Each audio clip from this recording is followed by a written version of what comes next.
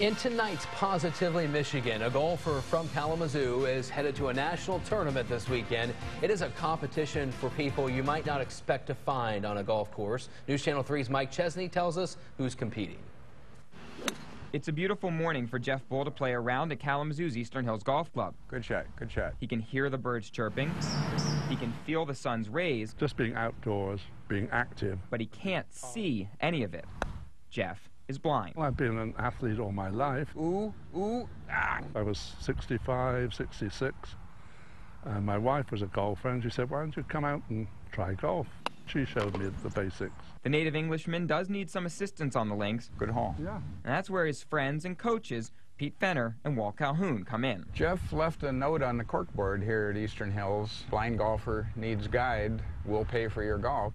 We've been playing together ever since. Getting used to being around a blind person. You're a little nervous about it at first, but now it's just second nature to me. Bull and Calhoun are working as a team to get the ball from tee to cup. I will tee the ball up. I'll give him the layout. 82 to a blue pin. He selects the clubs. Walt will put the club next to the ball. Give him the direction of the pin. Yep. And the rest is up to me. Swing and away we go. Still pushing, but it's straight. Now when we get to the green, it's slightly different. I will walk from the pin to the ball to get the distance and the slope of the green. Well, you'd be surprised how much you can tell with your feet. And I've tried to teach some of my sighted friends to do that more often. In fact, I want to talk to Tiger about that. This weekend, these golf guys will swing into Long Island, New York for their third United States Blind Golf Association National Championship. If I can play my best game, I might be in the top 4 or 5, which will be a first. And at my age, that's all I can hope for. No matter where Bull finishes, the course comrades say it won't take away from the fun they have out here. Jeff is a heck of a guy. I just really enjoy him. We've become good friends. Pete and Walt put aside 3 or 4 hours every week. There's no words that can say what that means to me.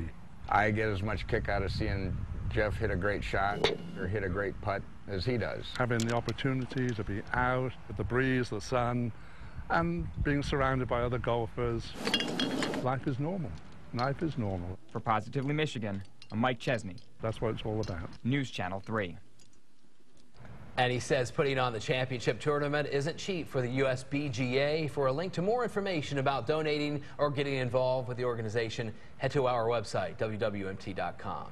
And if you have a story you think we can highlight West Michigan in a positive way, send an email to positivelymichigan@wwmt.com.